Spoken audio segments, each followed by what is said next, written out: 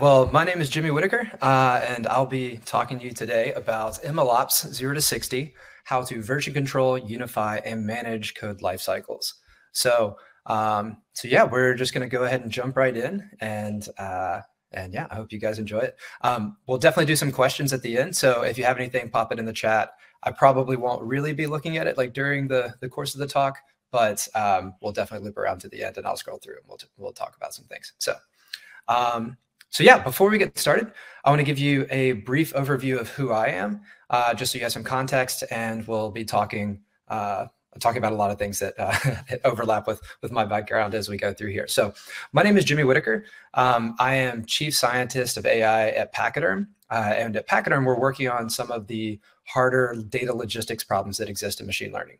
So I joined Pachyderm after leading and working with applied research teams to build NLP and speech recognition models for financial institutions. And while we were actually working on these models and building these things, we'd pretty consistently run into issues that centered on data management and iterative model improvements, and even the scalability of the tools and processes that we were trying to put in place. So many of the things that we're going to talk about today actually center around things that I've dealt with firsthand and things that I've experienced. So if you have questions about some of this stuff, definitely drop that in the chat. So yeah, let's get started. So our agenda for today, we're first going to start with an introduction to machine learning operations. And what we're going to do here is we're going to start with talking about software development and how kind of DevOps came about. And then we're going to see what we can learn from DevOps and how that applies to machine learning operations. Then we're going to talk about kind of an introduction to Pachyderm, which is where I am, and what the things that we're working on, and how we're trying to solve some of these data logistics problems, and the data lifecycle. And then we're going to talk about machine learning ops in practice. So we're going to go through a market sentiment example and how we incorporate the data lifecycle into a real world scenario.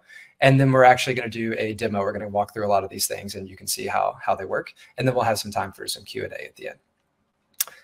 So with that, let's jump right in. All right, so first we're going to start with AI versus the hype versus the reality. So I think we're all pretty familiar with some of these different news articles that come out, and we're used to the buildup of AI and the potential of it all and how it can change the world and all these other things. But for me, at least when it comes to seeing this in practice, it looks something more similar to this.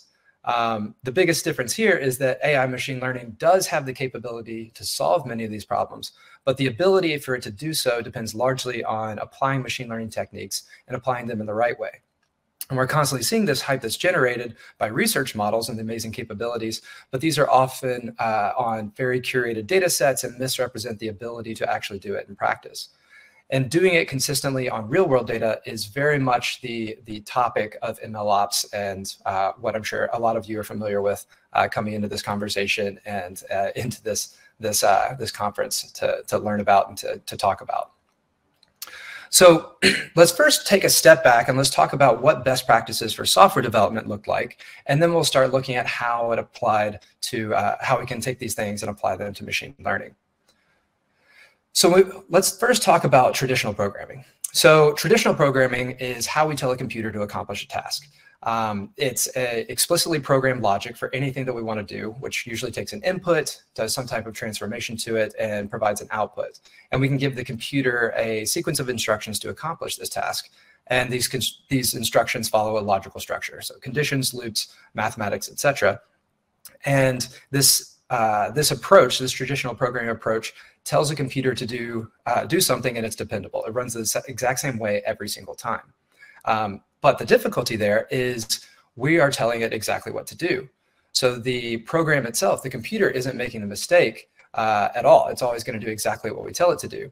But the difficulty is, oh, sorry, I just see a PSA that my slides may not be updating.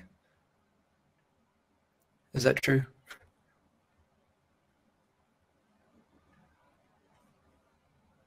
Okay, perfect. All right, sounds good. Sorry, just want to make sure everybody's having a good experience. All right, so perfect. So basically, what we're realizing is computers don't really make mistakes. The humans that are programming the computers are the ones that are potentially making mistakes. And this isn't necessarily intentional or oversight. It's that when we first start programming something, we often don't have the full picture, or we're trying to push something out knowing that there's probably going to be some errors and some gaps in what we see in production, but we are okay with those because, at least in most of the scenarios, we're taking care of the situation. And so really what many of the processes that we put in place logistically are really put into place to help humans not make mistakes or fix them quickly so that we can understand the problem better. And how we actually put that into processes and operations is how we actually impart our human understanding of a problem to a computer while simultaneously ensuring that the computer doesn't make human mistakes that are always inevitable. And so this really is how DevOps came around. So DevOps itself centers around the idea that setting yourself up for reliable, high-velocity iteration is actually going to lead to the best software. And accomplishing this relies on a set of philosophies and practices and tools to improve an organization's ability to iterate on your software in a consistent and logical manner. And in order to iterate through this life cycle reliably, we need tooling and practices to help us manage our code along the way. So DevOps itself is really the goal of we're trying to incorporate development and operations into the same realm so that we can not only create our software, but that we can package it up, release it, monitor it in production, figure out what things are going wrong or what improvements we can make, and then continue this loop in as fast and reliable of an iteration as possible. So that's really the main goal of DevOps itself. Now, the way we accomplish that and the things that we can learn from DevOps is that there are a few key developments that were needed for the shift from the typical way we did software development, which is kind of a waterfall, a lot of planning, to something that could be more iterative. And this adoption of DevOps has led to shorter development life cycles and improved dependability and even deployment speed and all these other things. And the key developments to do this really center around two things, and I have 5 things listed here, and that is managing versions of your code, so version control, and then automating different parts of the deployment and release and monitoring process to actually make sure that you can incorporate your understanding of what's going on so that you can iterate on your code. And so version control itself is how we manage the different versions of our code. We're all, I assume, very familiar with Git and how we can iterate on our code and track the history of things, even the ability to roll back if we need to. On the CI/CD front, this is really how we're automating testing of our code. So if we can put in tests in place to make sure that we're checking our code and making sure we're not causing errors or introducing errors for things that we know are tested and functional, then we can actually make sure that we are testing these things so humans don't have to go through and QA every little piece of the software, so that we know we can release a little bit more reliably and remove some of the manual overhead so humans don't have to have this huge cognitive load and think about all the different things that can potentially go wrong with the software. The next thing is agile software development, and this is really enabled by version control and CI/CD. And this is that with these two things, version control and CI/CD, we can incorporate shorter release cycles, incorporate feedback, and even emphasize team collaboration for how we're iterating on our software and incorporating tests. And we can do all these things and move forward, always knowing we can go back in time if we need to undo something. And then the last two here, continuous monitoring infrastructure as code. These are just providing visibility and dependability into our deployment of our software.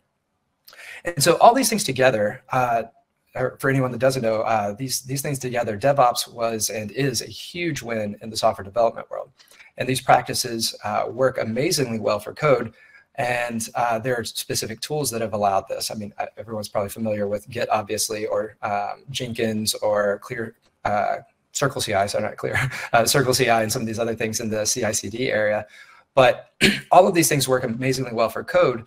But what about for machine learning and for data development in particular? So now let's start so we've talked a little bit about traditional programming, but now let's talk about machine learning and what it is and how it's different from traditional programming. So first, let's start with what is machine learning. And this is a pretty basic conversation, but for this audience in particular. But if we start with the basics, machine learning is a field of study that gives computers the ability to learn without being explicitly programmed. So when we look at a comparison of traditional programming and machine learning, the benefit of traditional programming is that it will always run the same in every scenario. But the downside is we have to account for every possible situation. And in the machine learning case, we're actually swapping the need to account for every possible situation for data. So instead, we're actually instead of having to in this case for an image classifier for an animal, in our case a cat or a dog, instead of having to describe every combination of pixels that can look like a cat or a dog, and possibly even going down the route of describing shapes and objects and all the different angles that you can see those shapes and objects, instead of having to do that in a very verbose and laborious way, what we can do is we can detect the difference between cats and dogs by providing a machine learning algorithm with many different labeled photos of cats and dogs and have the model learn how to do this. And this seems relatively straightforward, especially for the audience we have here. But as soon as we do this, we're actually swapping out our traditional deterministic programming logic with machine learning. And obviously, I'm kind of overlooking any type of random processes or something you may have in traditional programming, but we're swapping it out with data. So now we don't just have our code, we have our code and our data that are coming together to produce a model. And as soon as we take this and start looking at our data and start working with this type of approach, in the machine learning approach, we see that this data is becoming just as critical as the code, and real world data itself makes it much more complicated. So for instance, if we take that cat dog classifier and go one step further, if we were to apply it to an image like this, what will we expect to happen? There's both a cat and a dog in this image. And in general, we would expect our classifier, it can only do one of two things, or it can only classify one of two things. And so therefore, we would probably see a distribution that was either even or slightly biased in one direction or another, just depending on how it was trained or what it was trained on. But when we get to a scenario like this, we already now see the need to move from something simple like image classification to object detection. But even more so, if we're labeling data for object detection, which one of these would we consider to be correct? So this really simple task and incorrect prompt, if we really think about it a little bit, of draw bounding boxes around the animals, it can lead to a variety of different understandings. And this is a simple example, but something that we see pretty common in healthcare, computer vision, and other types of things like that, where the definition or the prompt itself can be a little bit ambiguous. So for instance, the first image example, there is a bounding box around all the animals. The second one, there is a full bounding box around all of the dog and all of the cat, but they're nested. And so you can have some issues there depending on how you're training your algorithm. And then the last picture, we have a full image or full bounding box around the cat, but only a partial or bounding box around the head of the dog in that one. So we're not really representing the real world in that we have a full box around the dog itself, but we don't have the issue of nested bounding boxes. And so this seemingly simple task, even experts would tend to disagree on which one is correct, and it very much depends on the problem itself. And so while we talk about machine learning systems in general, actually curating data for them can actually be a very, very difficult process. And our machine learning systems rely on good data to actually be able to produce the desired output that we want. So if our data is wrong, our model is going to learn the wrong insights about the world. And not only that, it takes time for us to apply our human expertise and understanding of the world to individual data points. For instance, if we had only ever seen a single picture of a cat or a single picture of our dog from our consumers, then we may never have thought to like what it would do in the case of an image of two things together. But as our understanding of the problem improves and changes over time, this is where applying our human understanding of the problem to our data becomes crucial and pretty difficult. And I typically refer to these things as these issues with data itself as data bugs. So similar to our coding bugs, in machine learning, data is really almost just as part of our source code as anything else. And we see data bugs every day in the news, some with huge reputational damage or even significant safety concerns in the case of autopilot type things or these adversarial and perturbation attacks. And even I myself, like when I worked on speech recognition concepts or speech recognition models on various concepts in the financial world, I remember having to decide really heavily on how to combine our data, or what's the right view of the world that we want to represent. So for example, we were trying to decide whether to incorporate ums or uhs into our transcripts because they do convey the real world. For instance, if I'm speaking right now and it does convey what I'm actually saying if I'm saying or in between sentences. However, they hinder the ability to read the transcript itself. So there can be downstream implications in NLP models or other types of things. And this idea of centering or moving more towards a data focus in the machine learning development process, this idea is becoming a lot more popular. So with the likes of Andrew Ng and others realizing that the power of their models comes from their data and not necessarily from the model and technique itself, that most techniques are generally do well enough today. This is becoming a much more common thing, this idea of data-centric development and those kinds of things. And so this tends to be how I personally think about machine learning, that we no longer have just one development lifecycle that is our code. We have two development lifecycles that have kind of a symbiotic relationship between the two. So for instance, in this case, we have our code development lifecycle, which we know is pretty commonly managed with DevOps types approaches. But then our data lifecycle is something that is kind of overlooked a lot of the time. So rather than just a single simple development lifecycle, we have these two things happening at the same time. Then when we incorporate model training or even monitoring, there's this overlap of these two data lifecycles. So for instance, our model training is going to produce artifacts that need to be managed and tested and everything themselves. And also when we're monitoring things in production, we're usually applying code to our production data, and we need to test whether that data or whether those predictions are accurate for what we want to represent. And so in a nutshell, this is machine learning operations, managing all the different moving pieces of machine learning and then operationalizing it, or the two different pieces of the life cycles. And if we look at what those pieces are, it usually or in my opinion, it looks something like this. So for example, and this looks pretty verbose, and I apologize if this is a little bit small. We'll definitely share presentation and things with people later on. But we have kind of these machine learning operations principles that are the same as kind of the DevOps principles that we talked about earlier, only this is across the different life cycles. So here I call them the loops, but the code loop, the data loop, and the model training, we have versioning is just as important. You want to have a path or understand and even version the different versions of your data set, or where the data came from, how it was pre-processed and transformed, and all these things. You need to do testing across both your code, your data, as well as your models.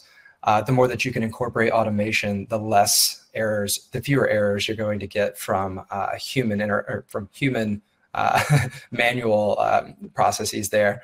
And then reproducibility. This is really crucial for not only models that we produce themselves, but even how we got to the version of the data that we're using, or how do we track how data was labeled over time, and can we go back to a previous version if somebody labeled a lot of things the wrong way with the wrong understanding.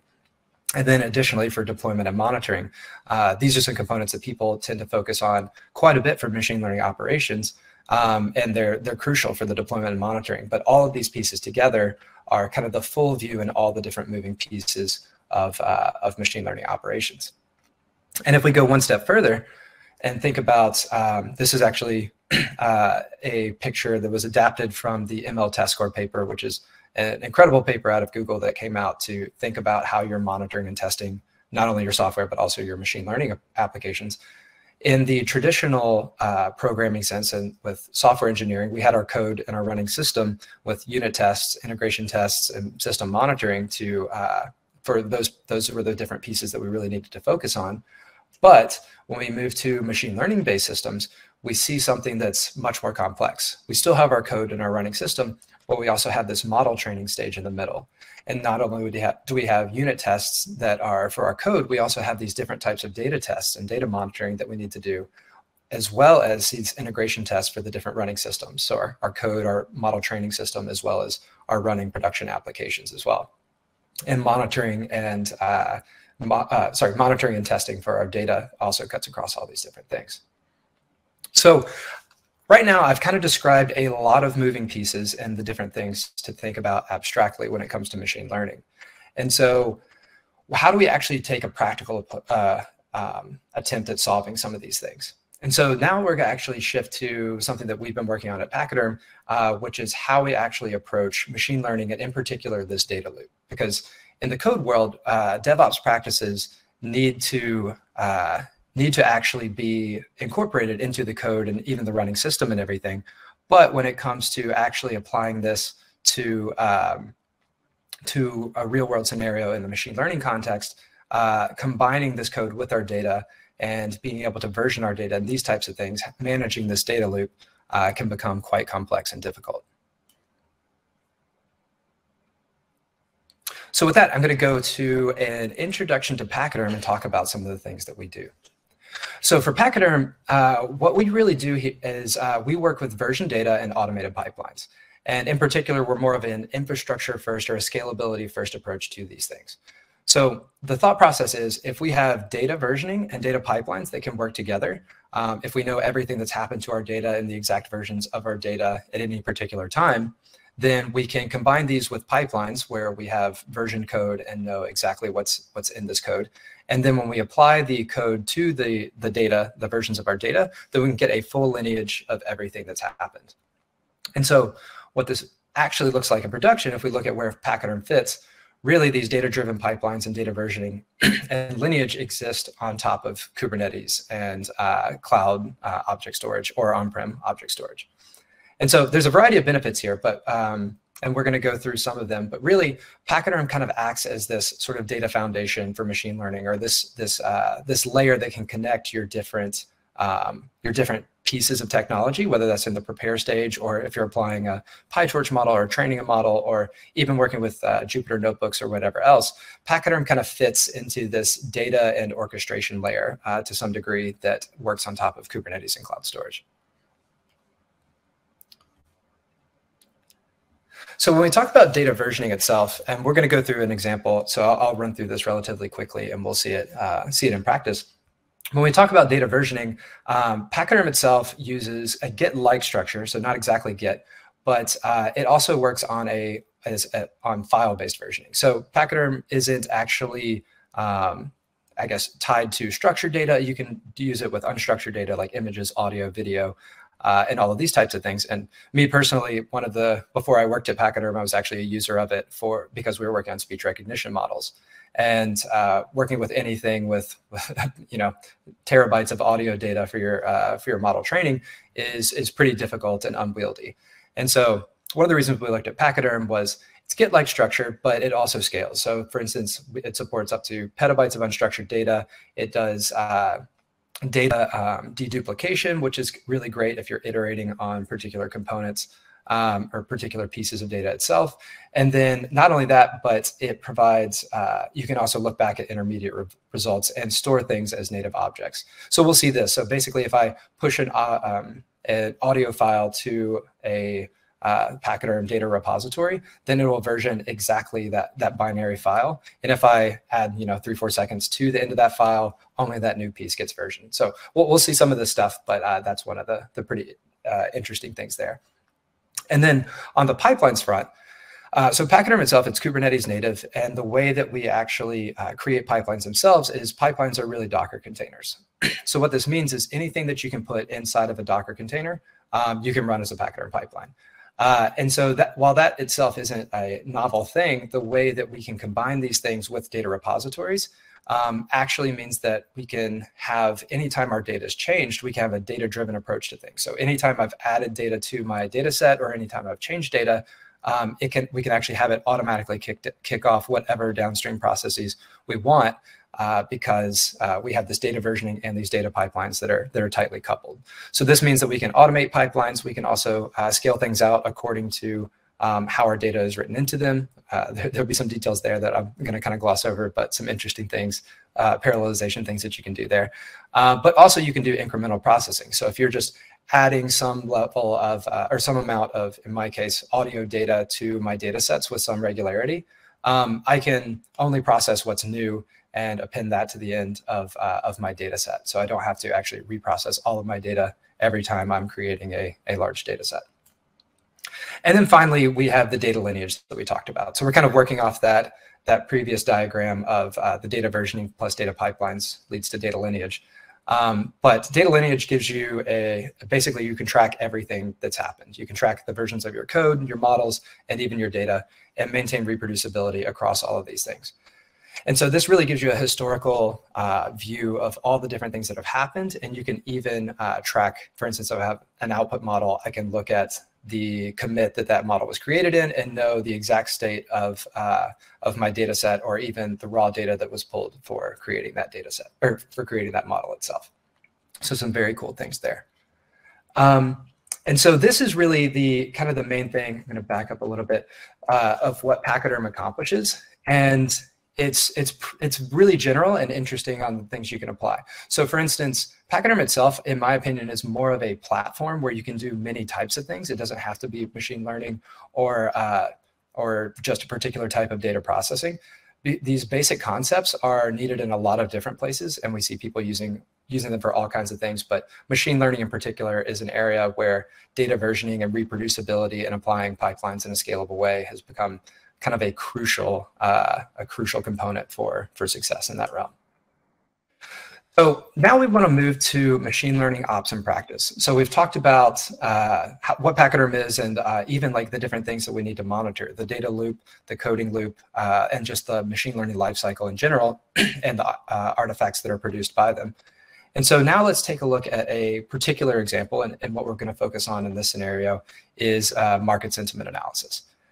So market sentiment analysis, if anyone's not familiar, you're taking a text input and you're training a model or using a model to predict the emotional attitude that piece of text represents towards what's ever in the text. So in this case, net sales increased from April to June earlier this year. We would actually consider that to be, in the financial realm, a positive thing, because sales increased, or net sales increased, for that the entity that's being referenced.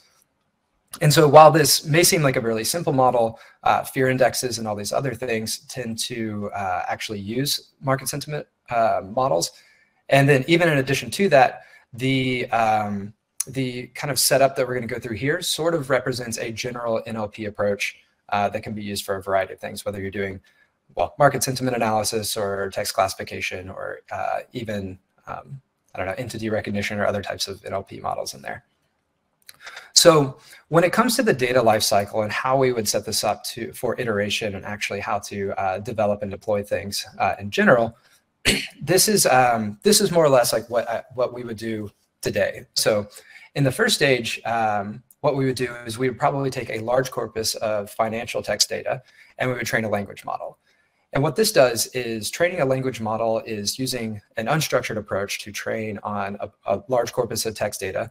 And while this doesn't actually get us any closer to being able to do sentiment necessarily, the model itself actually allows us to learn general structures of financial language, or even just language in general, the human language. And so what we can do then is we can take this trained model from the general unsupervised approach, and then we can tune this for something specific, in our case, market sentiment. And the reason that you would do this is it's much, much easier to tune a model that has a general understanding of the world than trying to curate a very large domain-specific data set. This is usually very expensive, and if it's too small, then you're going to overfit to particular words or situations in your data. But if you start with a general language model, then you can do much, much better as far as your performance and predictions go. So secondly, incorporating this data lifecycle. So we have our large corpus of financial data. We're going to train our language model. We then tune this language model for sentiment analysis. We then would, in a real world scenario, deploy this model, and then we'd have production data coming in. This is the data that we're predicting on and we're making inference on. But the data lifecycle itself doesn't just end when you put a model into production. In fact, I would actually argue that the deploying of a model is really the start of applied machine learning, that you don't learn anything from your model until you actually put it into production. And when this production data comes in, you're likely to see a lot of different things that your model was prepared for, and most likely a lot of things that your model wasn't prepared for. So incorporating the data lifecycle means taking the production data and even inference on this production data, and then incorporating it back into your domain-specific data set, and how you iterate on that and tune it for your new data. And so we would usually grab production data. We would run it through a labeling process. This is usually a human interaction in the labeling process or review process. And then we would incorporate that data, train a new model, and then deploy that into production. And then with some occasions, maybe we pull some of that data into our general language model training if there's a big delta there.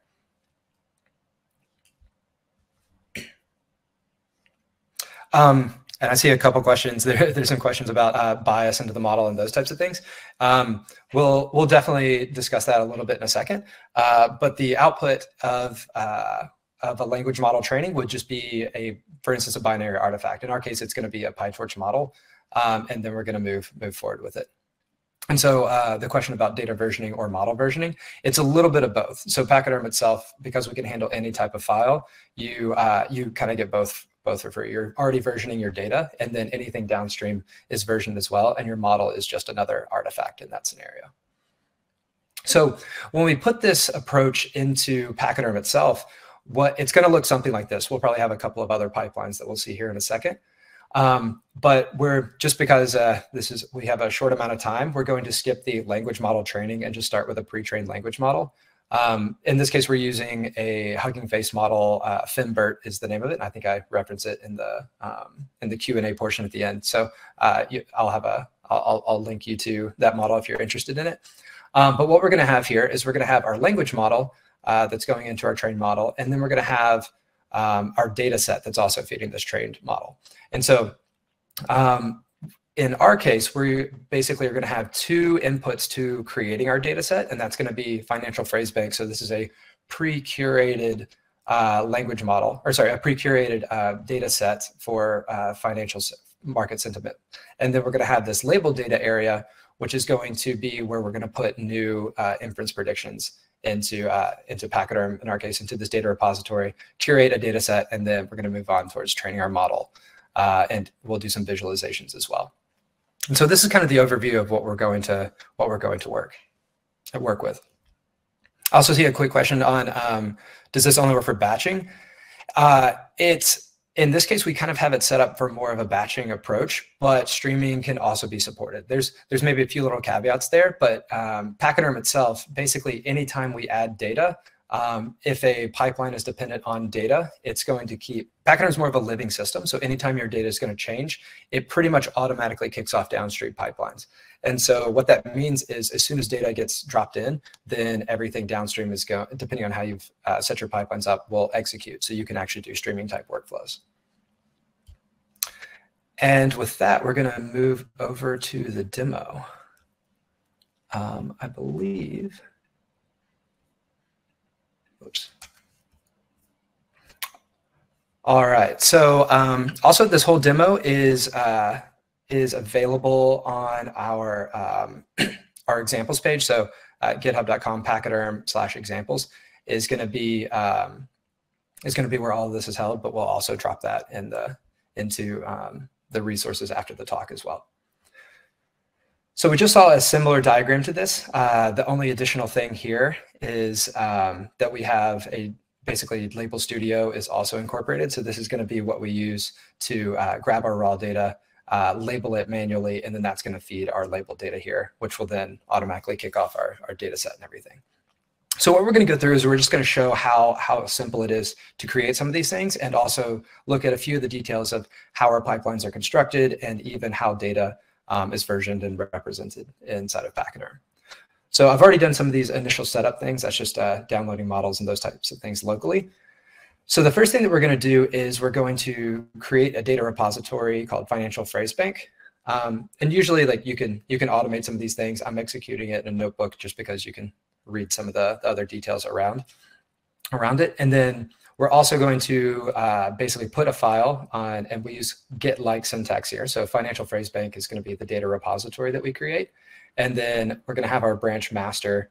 And then in our case, I'm giving it a specific name for what I want that file to be called and where I'm pulling that file, or the path to that file.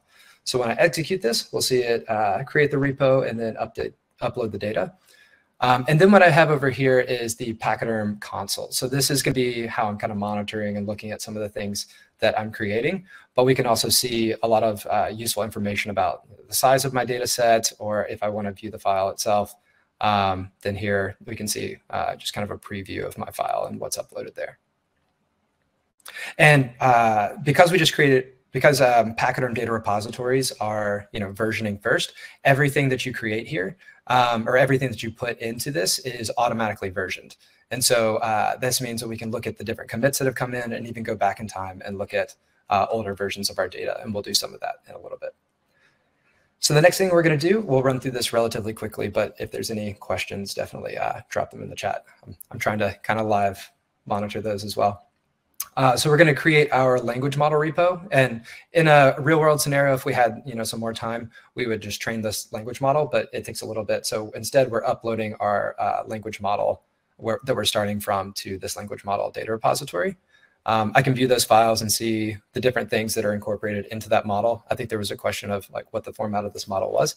But this is a FIMBERT model, and we can see it's a PyTorch binary here. There's a config JSON file. So if we want to know, this has our labels and those kinds of things, and other types of files that we see in here, the vocab that's used and other types of things. So the next thing we're going to do is we're going to deploy some Pachyderm pipelines. Here I'm going to deploy two pipelines. One is our dataset creation pipeline. Oh, whoops, I need to create one more thing. This is our labeled data. This is a placeholder data repository for when new data comes in later on. So our first dataset pipeline that we're going to create is our dataset pipeline. And the second one is going to be our model training pipeline. So the dataset pipeline, basically, there's just a JSON definition. It could also be YAML. There's just going to be a JSON definition. And whenever we create a data repository, how Pachyderm works is, dataset pipeline. Whenever we create a pipeline, how Pachyderm works is the pipeline gets created. You can actually also see it's data-driven. There's data to be processed. So this animation is showing that it's already kicking off that processing. But how Pachyderm works is it basically creates this, it creates this pipeline. I'll expand this to explain it a little bit, which is created from this pipeline specification. So in my case, I have a Docker image with some of my Python code inside of it. I have a command that's running, and this command is actually, in my case, completions dataset.py. And what this does is it's going to grab my input data sources, and here I have my financial phrase bank and my labeled data, and then curate a data set. Now, when I create a pipeline, it first creates the pipeline itself, and then it creates a data repository to handle any output files from the pipeline itself. Now, as we remember, data repositories, everything's versioned. So this is actually how we get the lineage. So Pachyderm knows exactly which files were input into this pipeline, and it actually knows exactly what files were created during the creation of that pipeline. And any files that were created get versioned, and then you have knowledge of, for instance, which job created which files in the output. It has the input repositories, and even like which files were created in the output repository itself. I see a couple of questions around how data versioning handles large size of data files. There's actually a really good blog post on how that works. But basically, we do it by basically chunk-based diffing. And so we actually version based on pieces of files or pieces of the file that have changed. So there's some pretty clever things that are going on under the hood to make that happen. But that way we can get some deduplication when even large files have changed. We know that it's the same file, or even maybe if a piece of a file has changed, we don't have to do a whole lot of duplication inside of that. I also see a question about resources. So because we're backed by Kubernetes, it's actually pretty convenient. We'll see in our train model pipeline. If I look at the spec here, all I needed to do was basically specify any specific resource components that needed to be defined, and that can basically be, whoops, I keep doing that, can be defined inside of my my pipeline specification itself. And so basically what we can see is we have our input data repositories that feed our pipeline. If we look at our spec and how it kind of works under the hood, we have our inputs, and those inputs get mapped into essentially the Docker container. In our case, /pfs is the Pachyderm file system, and our labeled data gets mapped in here, as well as our financial phrase bank data. And then any file that's created into, this is a special in Pachyderm /pfs/out, but anything that's created or put into PFS out when the job finishes automatically gets committed to the output data repository. So in my case here, if I look at my output data sets data repository, I can see I have 3 CSV files, or my train test and validation. I can even preview these and see a little bit of details or some small details around that data itself. Sorry, I'm just glancing at some of the questions. This metadata that we see in the UI, you can get to all of these things via the command line interface or one of our other language clients. As far as the central place for the metadata that you see here, basically there's ways to get to all of this stuff depending on how you want to see it. So I'm not entirely sure how to answer that question, but pretty much. All right, so just in the interest of time, I'm going to move pretty quickly so I can leave some more time for questions at the end, even though we're addressing some of these.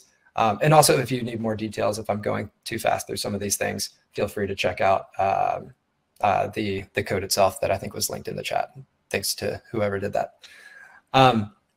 So the next thing we're going to do, this is more just for fun. We're going to deploy a visualization pipeline. And what this visualization pipeline is going to do, it's just going to take in our data set and do some visualizations for my training data set in this case. And notice I haven't actually told the pipeline to kick off. Basically, anytime I deploy a pipeline, it's data aware or data driven. And so because there's data that can be processed, it'll automatically process it. And if I ever change this data set, then it'll automatically kick off downstream processes because of this data-driven nature. Pachyderm is kind of like this pub-sub event-driven mentality. So when something upstream changes, and because we have the data versioning, we know when something has changed, then it can automatically kick off downstream processes. I see a quick question around data streams and data lakes, such as BigQuery. So we have done some work to incorporate or to connect this to some data lakes, like Snowflake is something that we've been working on and should be released relatively soon. But we have some experimental features around that. So yeah, there's definitely some good ways to grab data from structured data sources and incorporate it into Pachyderm. Usually that means running a query and then versioning the output of that query and turning that into like a CSV file or something like that that can be processed by machine learning pipelines. So this next thing that we're going to do is we're going to grab, we're actually going to iterate on our data. So for instance, we've, oh, sorry, I didn't actually show you guys. So we've trained our model, or this model training process is already run. And if I view my files, I can see I have this PyTorch model binary, I have my test report, and I can see that, that this data itself, if I look at my test report, I can see, whoops, I think I went to the wrong commit. Then I can see that, okay, I've got an 83% accuracy. That's not necessarily great. But the first version of the file that I used was that data set where only 50% of the labelers agreed. So that was, I probably breezed over that, but we're using this sentences where 50% of the people agree. But now maybe I say like, okay, that's not sufficient. Instead, I want to update my data set. And here I'm just going to create a branch of my data where that was version 1 of my data set. And now I can even look at that branch and see that, that exists. I have a commit hash for it if I ever want to get back to it, or even I can just refer to it as V1 later on. And now I'm going to, in my situation, I'm going to remove that sentences 50 agree. It'll still be captured, and I'm going to change that out with a version of the data set where all of them agree. And so what this is going to do is basically it's, if I zoom back out here, then I can see as soon as I uploaded this new version of my data set, it automatically kicks off all downstream processes because we have this kind of data-driven nature to it. If I look at the financial phrase bank files, then I can see we have the sentences all agree. But if I go back to the previous commit, I can see I have that sentences 50 agree. We could even look at I guess as we saw there, we can see that this file was added, whereas the last time we had that file that was added. And so this is automatically kicking off all my jobs. Everything's coordinated and handled under the surface by Pachyderm, which is great. And then I can even look back and see the previous versions of things. So for instance, if I look at my data sets pipeline, I should have the exact same files that are named train, test, and validation. But I can see that in my older commits, I can see these were added. In the newer ones, these are just the newer versions of the files and the sizes of things and everything like that. Just glancing at some of the questions, is there an integration with Kubeflow pipelines? There is. I would have to look at the status, but we do have a number of people that interact with Kubeflow if they want to run pipelines through that, or using Pachyderm to kind of trigger those types of pipelines. Is there, let's see, can we package this pipeline code instead of a Kubernetes job, or inside a Kubernetes job? Yes, I'd be curious exactly what you mean by that, but all of these things are essentially running kind of a collection of pods, and these pods are running inside of Kubernetes. So there's a kind of a data mounting pod, if you will, that's running, or that's putting the data inside of the Kubernetes container. That container's running, and there's some other sidecar things that are running to keep all of this consistent. But anything that's running inside of these pipelines could feasibly run in Kubernetes. And then there's a question around, I'll have to move a little bit quick, but is this model being retrained every time the input data file changes? In this scenario, yes, it is. So anytime I have a change to either of these inputs, the way I have it set up right now is that it will actually retrain my model, which in some scenarios may not be desirable. But in my scenario here, for the illustration, it's kind of what I was desired. So I'll come back to the next questions here in a minute, just so we have time and everything. But yeah, so now what we're going to do is we're going to version our newest version of our data set. So this means I can even go into here and look at, I don't know, the commits to version 1 of my data and the things that are there. I can look at the master version, and I might have to refresh, but we'll see the version 2 pop up here. There it is, the version 2 of my data set, and see the commits that were in the history of that particular branch. So fun stuff there, all the things that you would expect to see inside of a monitoring tool for something that has data and lineage would be there.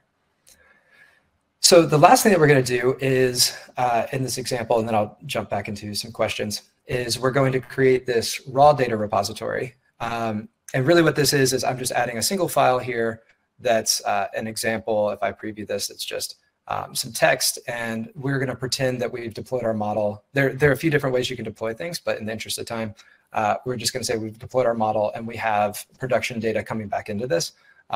If you're curious, there's in the repo itself, there's a couple of different deployments, like Seldom being one, and I think there's one other as well. But we're just going to pretend that we've had our model deployed, we've predicted on some of it, and our predictions are being pulled back into this raw data repository. And what we've done over here is we actually have created a Label Studio integration. So that means we can select Pachyderm as our storage backend for Label Studio.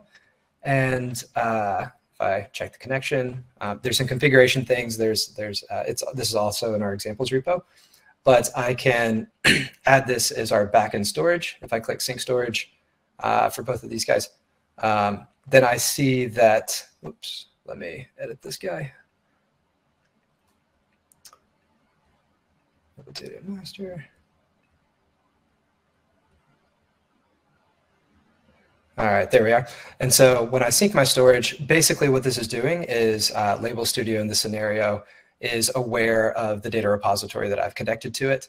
And then when I click sync storage, it pulled all of that data into Label Studio. So if I go in here and look at that one example was pulled in, it's pulled into Label Studio's format. Now I can look at this and see the CBOE volatility index is at 19.93. This is a neutral reading. So I can see, oh, okay, my model did get this correct. I like the way this looks. I'm going to submit that. And what this is doing in Label Studio is it's kind of saving that, that prediction. But if I want to then push it to Pachyderm, I can go back to my cloud storage options. And then this is mainly so you don't do a whole bunch of commits, or I don't retrain my model a bunch of different times. But after I've labeled that, I can click sync storage. This will push my data back to Pachyderm, and we'll see, let's see, it synced the one task, and perfect. So it updated my labeled data. So I can see I now have a file in here called 2.json. I ran this example earlier. That's why it's number 2. And then you can see it automatically kicked off all of the downstream pipelines as well.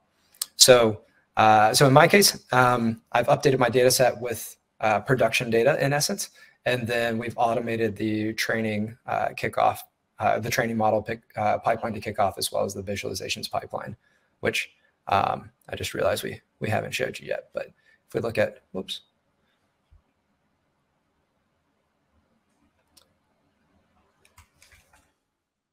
Always going to be a demo error, no matter when you try to run it. So if I go to my visualizations pipeline, I should be able to view the files here and see, in my case, I have a word cloud and a few other types of files that just help me get a general idea. You could replace this type of a pipeline instead with something that's, say, data tests or SKU tests or other types of things, and have them be kind of upstream of your model training task. So you can even build a variety of testing framework type suites inside of Pachyderm. Just because you're data driven, you can always run these things before downstream pipelines run. So there's some pretty interesting architectures that we've seen and things that people would want to run here. All right, so I think that pretty much finishes our example, and we're almost right in time. So I'm gonna pull back to my, well, I'm gonna keep this up for a second and run through the other questions that were in here, and then we'll move on to the rest of the Q&A. So how is a registered model served at real-time or for real-time prediction? You can do some of these things in Pachyderm. We typically see a lot of people that use Selden or another framework to do their serving, just because of some of the other benefits. Pachyderm's kind of more this data foundation and data-centric processing loop or processing foundation. And so while we can support that, we typically see a lot more people want to use one of the other kind of AI infrastructure alliance partners that are working with those types of things. Just because they have some built-in data drift things and things like that. And then I think I saw a question of where did these commands run on the infrastructure? So in this case, I'm running these inside of a notebook, but basically you can install the Pachyderm CLI and configure it. But inside of infrastructure, Pachyderm is running inside Kubernetes. And so you would basically have a Kubernetes cluster that has Pachyderm installed on top of it. And then yeah, you would configure it and you'd run your commands from wherever you like, as long as you're configured to it, and it would execute the jobs in the Kubernetes cluster. And let's see, is it possible to sync the data and evolving insights with applications such as Tableau or ERPs?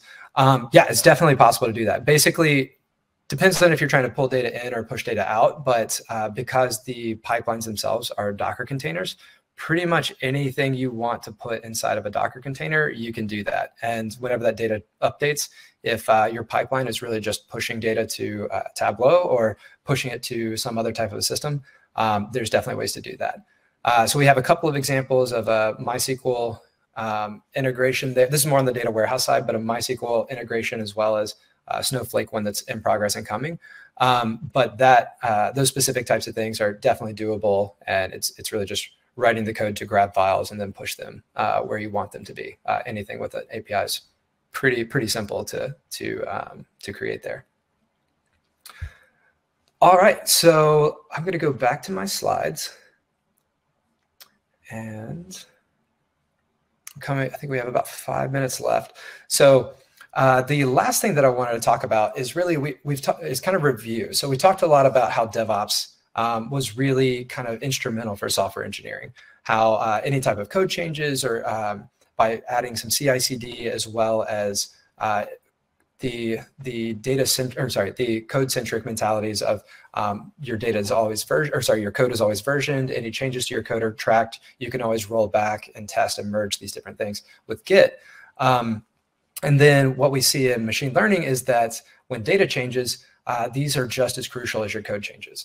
And so what we've tried to do at Pachyderm is kind of support the best of both worlds. We don't want to replace your DevOps infrastructure or anything like that. If anything, we want you to be able to use the best in breed solutions for any particular task and facilitate these data changes or this kind of data-centric mentality when you want your code to update, as well as when you want your data to change and update. So to this end, this is a while back, but we created a GitHub action that anytime your data or your code changes, you can still run your unit tests and everything else. but we also provide the ability for when your code changes, we can actually automatically rebuild our Docker container, update our pipeline, and push those changes to Pachyderm. So then you basically can have Pachyderm to manage all the things for when your data changes and any types of processing that you need to do, and still use all your traditional DevOps approaches for when your code changes and just push those updates to the Pachyderm cluster so that you can kind of get this code plus data interaction and also use the best tools in breed for both scenarios. And not only that, you have a full data lineage for everything that's happened in the process. And with that, I see a couple more questions coming in, but this is my last slide. We'll move to kind of a full-on Q&A. And yeah, feel free to reach out on Twitter or on our Slack group, or if you want to learn more, and we'll do that. And this is the hugging face model that we used as a start. All right, so I'm looking over at the questions. Let's see, can we deploy Pachyderm on private company clusters, or is it hosted by Pachyderm? So we've actually moved, this is kind of accidentally here, this Pachyderm hub. We've actually moved to pretty much all supporting people's installations wherever they are. So in this scenario, we're not doing as much of a SaaS anymore. We're mainly focused on deploying in either your cloud infrastructure or on-prem infrastructure, and we can support both. Basically, as long as you have the ability to have object storage and Kubernetes, then we can deploy in that type of scenario. Let's see. Is there a way to build monitoring, i.e. like keep records and metrics like recall precision and keep track of these things and what sources lead to the best model? Yeah, so there's a lot of ways that you can do that. So keeping track of metrics, in my case here, I just kept track of a few files, for instance, my config files for things like that. If you're wanting to do additional analytics on top of that, or just look at the comparisons between model trains or model runs and those types of things, typically, I mean, there's ways to build that on top of Pachyderm, but we've also built a couple of integrations, one with ClearML and another with weights and biases, where you can still monitor all the different jobs that were trained in Pachyderm in one of their UIs and do some comparisons there. So there's a lot of cool ways that you can kind of keep track of different metrics and like precision recall or whatever other kinds of metrics you want, as well as still keeping I guess a reference to the data source that was created with it. And I think I answered that model or that question, but let me know if I didn't specifically answer the question about the model. Let's see, the next question I see is, could I elaborate more on how we can manage GPU with pipelines? So I think what you're asking is, can we do different types of GPU interactions or those types of things? So right now, basically, if you can treat it as a Kubernetes resource, then it works fine inside your pipeline. You just are referring to that resource. So for instance, I can say, and it's also auto-scaling enabled. So if my pipeline needs a GPU and it's not running, it will free up that GPU to be used by other things. Or if it needs a GPU, it'll ask for a GPU from kind of Kubernetes resource scheduler. So yeah, there's plenty of ways you can do that. And even if you have, I don't know, a DGX box that's connected to your Kubernetes cluster, then you can request that DGX box, for example, to run your pipeline or your task. So there's a lot of ways that you can do that. And in particular, you may want to, there might be a few different ways that you want to do it. Or if you want to incorporate cluster GPUs, then you probably have, like, I don't know, a resource pool that you would actually ask a request inside of your pipeline as well. Let's see, the last one I see here is, can you give a real life example of pipelines in Pachyderm?